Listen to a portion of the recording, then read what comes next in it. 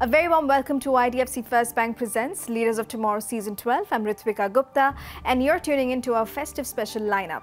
Tonight the focus is on the food industry in India because we all know that food and festivities go hand in hand. I'll be in an exclusive conversation with celebrity chef, actor and entrepreneur Ranveer Brar, who will tell us what India is eating and indulging in this festive season. Listen in.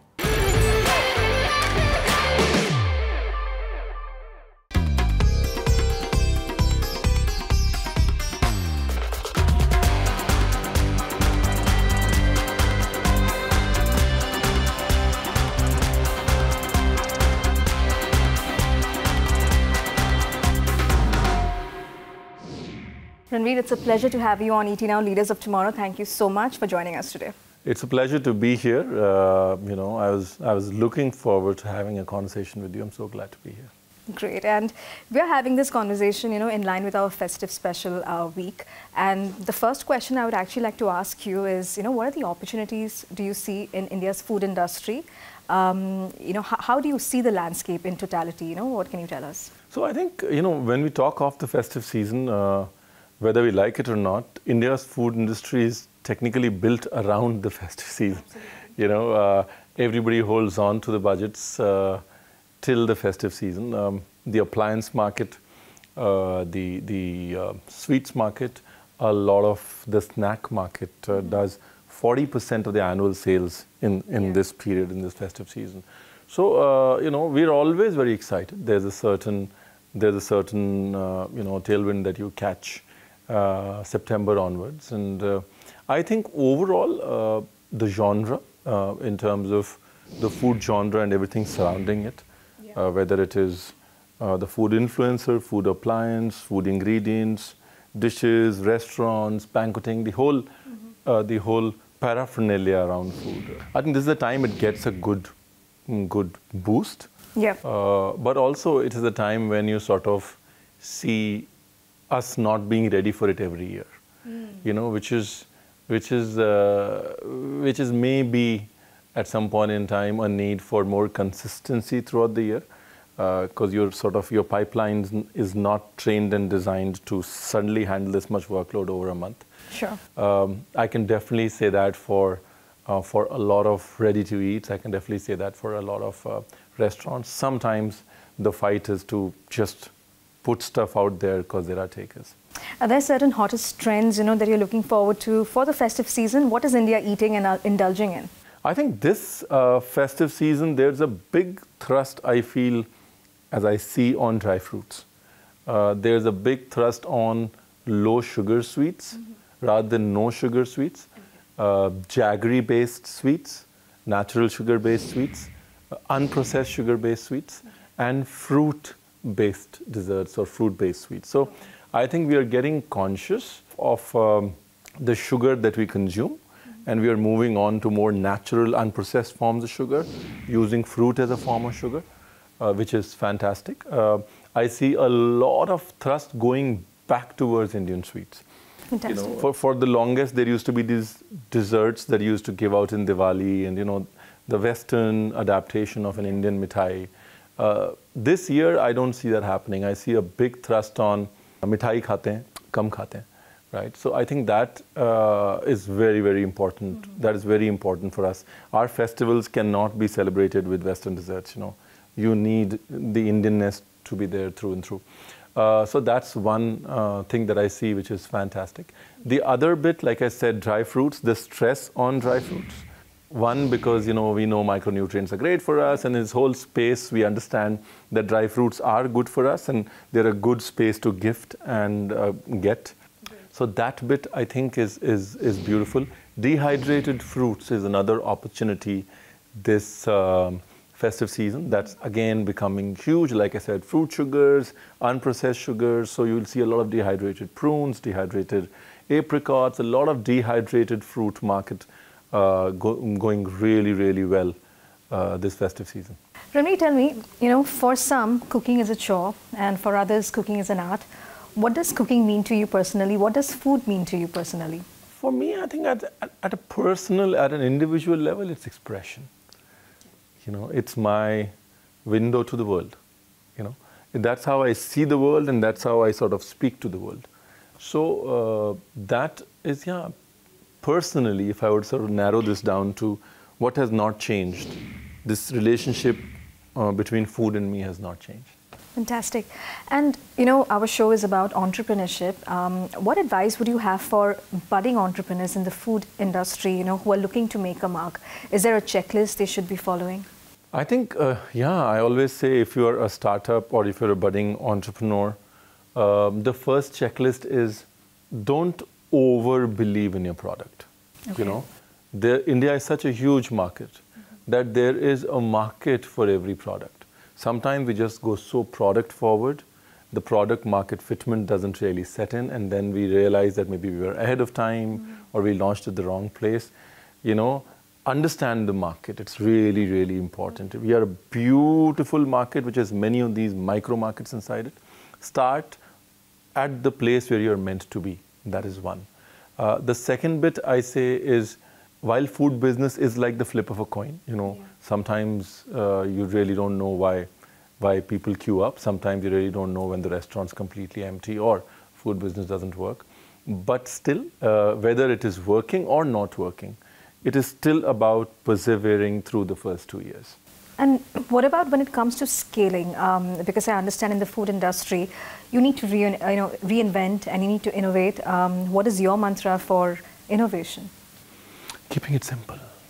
You know, the only way to scale and innovate is whatever you're doing, you just need to keep it simple. We just launched a restaurant in Dubai a year ago. We're opening 2 more. And my diktat to myself and then to the team was, if you can't do it for 700 people a day, don't do it. You know, and that can only be achieved if you keep things simple. And not just the product, the communication, right? The projection of the business, the flow of the concept. The simpler it is, you know, the easier it is for you to grow. So given your experience in the culinary world as well as now, you know, you're an entrepreneur as well, tell me, you know, since the food industry is evolving so rapidly, what role do you see technology playing? I think 70% of the role is going to be played by technology. Whether it is us reaching to the consumer or the consumer getting to us in terms of insights, in terms of feedback or whatever that is. I think, like I said, you know, it is not just about the product, right? It's then about fitting the product in the right market. And the sense of the market, there is no better friend than the technology to sense and understand that market for any food person, you know. I always say there was a time when there was food and tech, but now, you know, you could say you were a food guy and a tech guy. Now there is no food guy and a tech guy. You have to be both. And that's the only way to go ahead. If you don't love your numbers, and if you don't like analytics, and if you don't like technology, you know, you should start liking it. And apart from technology, is there something that you are particularly excited about, you know, that may impact the future of food, especially the scene here in India? I'm very excited to see where we are going to take the plant-based food concepts in India. You know, for the longest, I honestly didn't even give them this much chance. Because we are anyways a primarily vegetarian society, we anyways eat a lot of plant-based food. Unlike the West, where it's genuinely a lifestyle change, for us it's a minor alteration to how we eat. And yet the concept is done well. You know, people have embraced the idea of plant-based food and veganism as a lifestyle. So I'm very, very curious as an observer sitting back to see how India navigates this idea of responsible, plant-based, vegan, sustainable, you know, yeah, how that happens. And during the festive season, is there a particular dish that you can't resist? I think everybody has to have one Kaju Katli when it's Diwali, you know. I call it the victory of the marketing gurus, how Kaju Katli got associated with Diwali, but I think it's just how it is. One Kaju Katli. Kaju Katli is the winner. Yeah, Kaju Katli is the winner. Well done. It's time for a quick break here. We'll be back shortly. Stay tuned.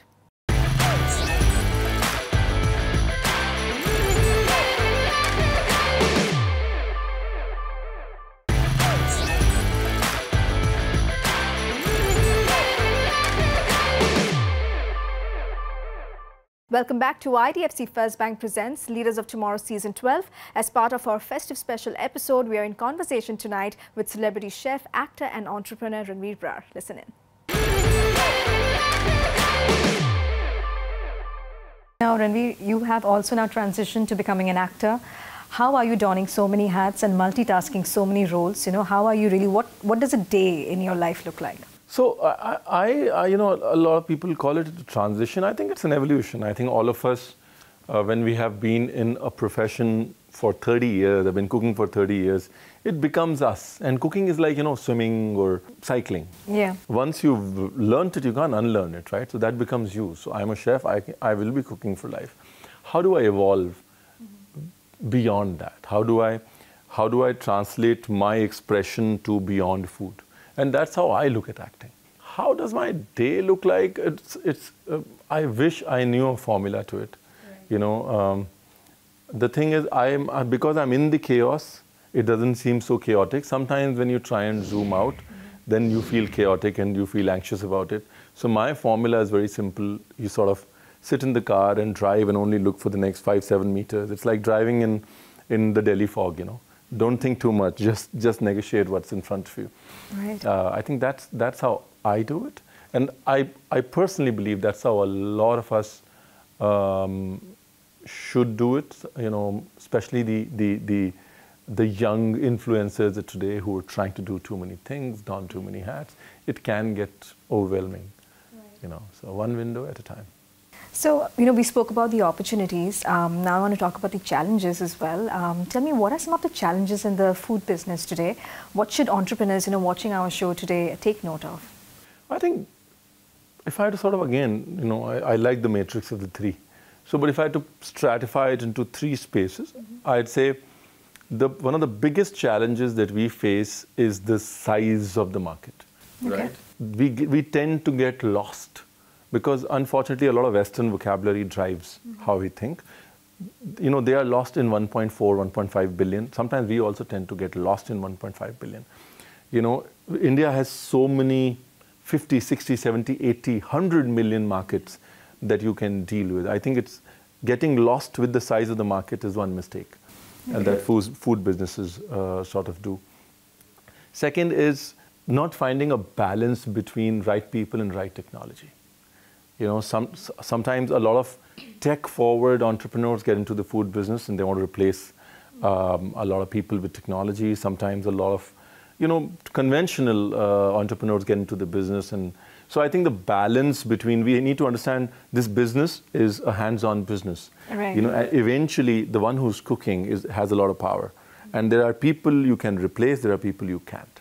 So I think that navigating that tech versus manpower scenario is important. And the third bit I think that food businesses should look out for is differentiating between what is transient in terms of trends and what is going to stay. So I always say a memory stays, nostalgia stays. Usually the wows are transient, right? Because it's a wow and then you forget all about it and then you move on to the next thing.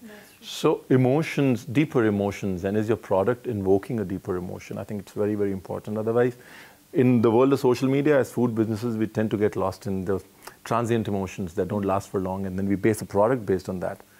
And by the time the product comes out, the trend's gone. Right.